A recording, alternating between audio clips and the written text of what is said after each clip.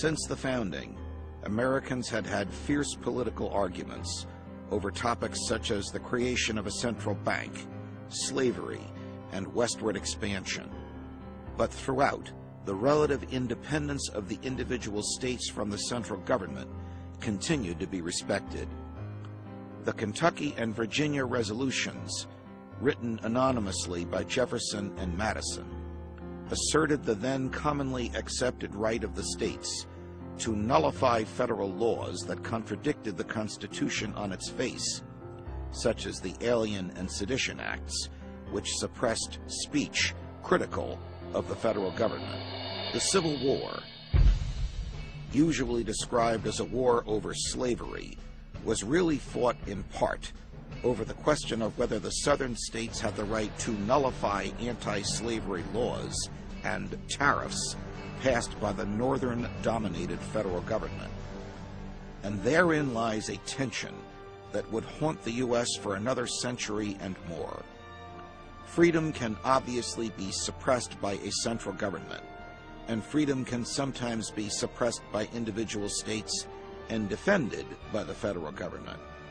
But having the central government intervene to fix local affairs in the short term often erodes liberty in a more subtle way over the long term by setting a precedent that decreases the state's autonomy and imposes homogeneity. When all the states are subject to the same centralized code of laws, there is no easy way to escape bad laws by moving from one state to another. In the process of fighting the Civil War, Lincoln violently crushed the idea that the states were at liberty to participate or not to participate in the Union. He levied war against seceding states, though, ironically, levying war against any of the states is the one thing that the Constitution defines as treason in Article 3, Section 3. During the war, Lincoln also curtailed several freedoms by censoring and prosecuting an anti-war press, by unleashing troops who murdered civilians, raped women, burned courthouses, and robbed banks in the southern states, by blockading southern ports to prevent trade, by suspending habeas corpus and imprisoning some 16,000 suspected Confederate sympathizers in the North without trial, by spending money before Congress had authorized it, by introducing a draft, and by introducing the first and ultimately unconstitutional income tax. Lincoln was not impressed by the idea that the public should continue to criticize the government even in times of crisis. Would you heckle a tightrope walker in the midst of a delicate and dangerous performance? No, said Lincoln, quote, you would hold your breath as well as your tongue and keep your hands off until he was safe over. The government are carrying on immense weight. Untold treasures are in their hands. They are doing the very best they can. Don't badger them. Keep silence, and we'll get you safe across, unquote. He preferred safety over liberty. Does this sound familiar?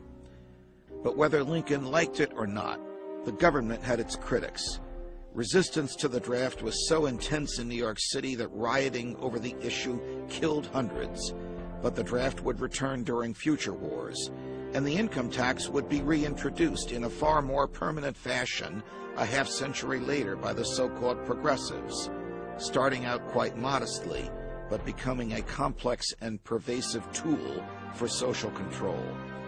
The post-war South was subject to Reconstructionist state governments imposed by the North, with former Confederate officials forbidden to run for office or even to vote, and loyalty to the military occupiers, required before one could even use the post office. The 13th, 14th, and 15th Amendments declared an end to slavery, applied basic constitutional rights to all the states and all the people in them, and in theory guaranteed the right to vote to non-whites. Yet even after these measures, black Americans would face decades of being targeted for selective enforcement of laws, an easy way to replace slave labor in the South with labor by prisoners. Extrajudicial killings, lynch mobs, would reinforce blacks' status as second-class citizens. In many ways, the greatest leaps forward for liberty in the late 19th century United States were occurring not by legal fiat, but as usual, because of capitalism. The so-called Gilded Age was indeed a relative golden age of laissez-faire, with corporations becoming the dominant form of business, standards of living rising in a second wave of the Industrial Revolution, and stunning advancements in communications, including transcontinental and transatlantic telegraph lines, and in transportation, including cars, motorcycles, and zeppelins.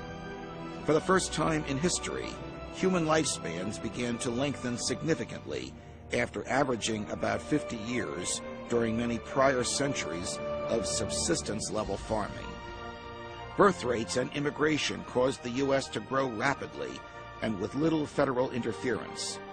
Aside from restrictions on lunatics and the carriers of diseases entering the country, only a quota on the number of Chinese limited immigration to the United States in the 19th century. Basically, you came here, you worked here, you stayed here. Pretty simple.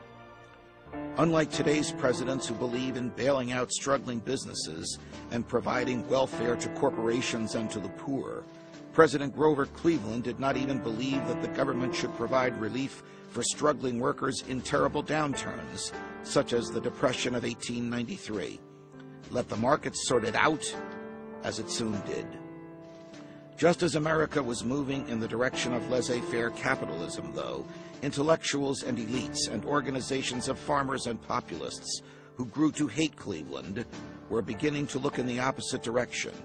They wondered what might be achieved by more government planning, and whether bigger government might achieve wonders of coordination and planning as impressive as had the strides made by big business. Alas, things would not work out quite as they had hoped.